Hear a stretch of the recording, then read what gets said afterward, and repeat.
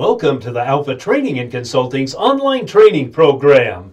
Today we're going to answer the question, what is measurement bias? All right, remember, Alpha Training and Consulting can help you get your ASQ certifications. We've been teaching these classes for over 20 years and improving them for 20 years. We have some great classes, and we'd love to have you as one of our students. Now back to the question, what is measurement bias? Well, first of all, I measure a part. So here's my part. I measure it. I have some calipers. I measure it right there, the diameter. And so this is my measured value. But the true value of this part is over here. So this is what we say it is. This is what it really is. So bias is that distance from the measured value to the true value. Okay? In other words, it's called what? Error. We would call that measurement error. But measurement people don't call it error. They call it bias. So keep that in mind.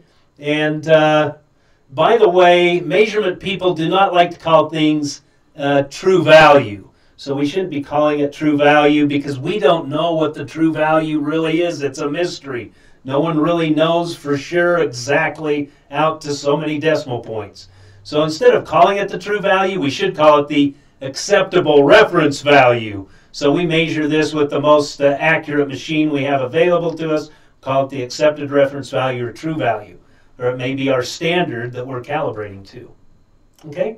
So let me read that. The difference between the observed average of measurements. Okay, a little bit different. So here is the measured value, but it says the observed average of the measurement. So I must measure this multiple times. I get the average. I get the whole distribution here. And now I'm referring to the average of the measured values. The difference between the observed average, observed or measured value of measurements, and the reference value, the true value, there.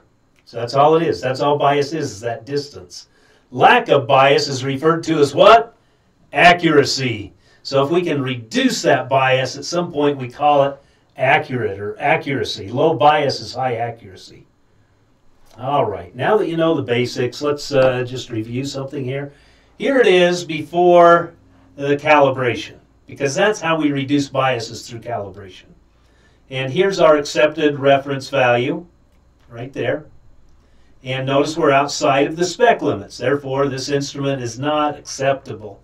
It's not calibrated. And so we need to reduce this bias by adjusting my measurement instrument until it's closer to the true value. So we do that, and this is what it is after calibration. There's the measured value, there's the accepted reference value. And now it's within the specs, the measured value is. Therefore, this is acceptable. It is a calibrated instrument.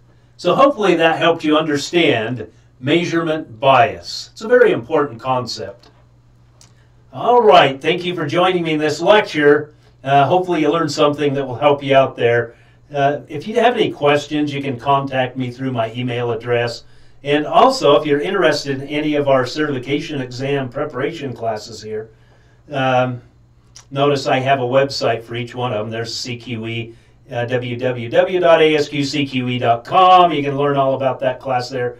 And the same thing here. If you need to put this on pause, you can see the class of interest and write that down. All right. Thank you, and please keep us in mind should you have any training needs. Thank you, and have a great day. Goodbye.